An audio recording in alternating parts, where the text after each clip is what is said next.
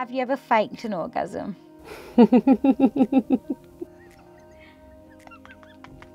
Sorry.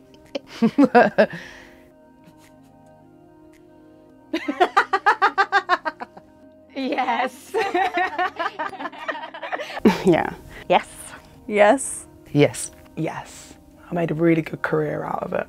I will admit to faking orgasms. However, in my defence, it was before I knew that I was a raging lesbian. I faked thousands of orgasms, particularly when I was younger and I was too shy or embarrassed to know how to ask for what I wanted. Why do you think women fake orgasms? I think it varies. I've had different reasons. One, because to kind of get it done. Just for it to be over. To get it over with. I'm done now. I want it to end. Mostly because I would say I wanted the experience to just be over with, and it's kind of like I'm here for you, not here for me, so I'm just going to get this over and done with. Two, I've had a partner who one orgasm is not enough, so if you haven't hit the second time, he's going to feel like he hasn't quite done his job. Because they think it's expected of them, it's to boost their partner's, you know, sort of ego. Women have been conditioned to boost the male ego.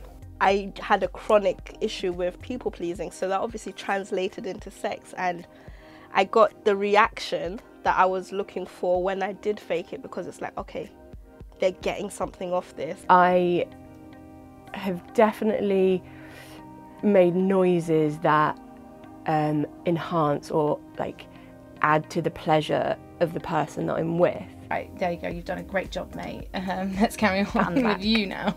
To please the men in their lives, to feel more secure that they performed well, and because they don't have the language to say that they're not having a good time. They need to almost please their partner by showing that they're enjoying themselves, and for some reason that becomes more important than their own pleasure. And I also think that a lot of women struggle to communicate what they need to experience orgasm from a partner, and it sort of is easier to fake it than to just be honest. And honestly, I just think that a lot of women don't really know how to get to orgasms. I met a lot of women who don't know, and they just think that if they let the other person know that they're not faking it, then it's good. But that's really sad.